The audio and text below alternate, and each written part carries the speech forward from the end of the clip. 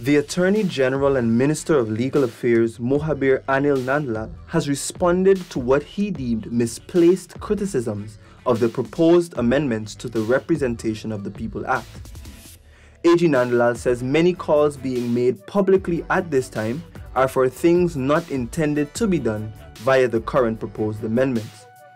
In his weekly broadcast of Issues in the News on Tuesday evening, Minister Nandlal responded to a series of criticisms, one in particular being that the proposed amendments fail to address the fundamental issues affecting elections in Guyana. Their criticism is misplaced and has no basis in this equation. They call for a different political system.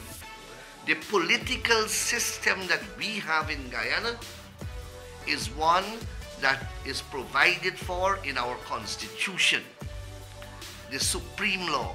We can't change that as a singular political party or as a government.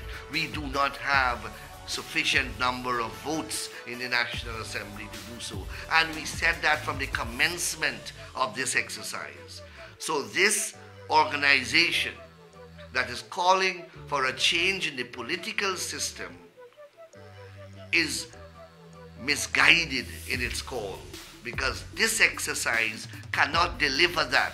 Minister Nandlal reiterated that what these groups fail to realize is that many of the concerns they have raised are constitutional matters and cannot be addressed by the amendments currently being proposed, as these do not seek to amend the Constitution. The AG expressed concerns of silence of many of these associations after the March 2, 2020 general and regional elections. For 5 long months, when the constitutional right of a majority of the citizens of this country was under siege after the 2020 elections, until the 2nd of August, when the government was sworn in, I can't recall hearing a single word of condemnation or criticism coming from this organization.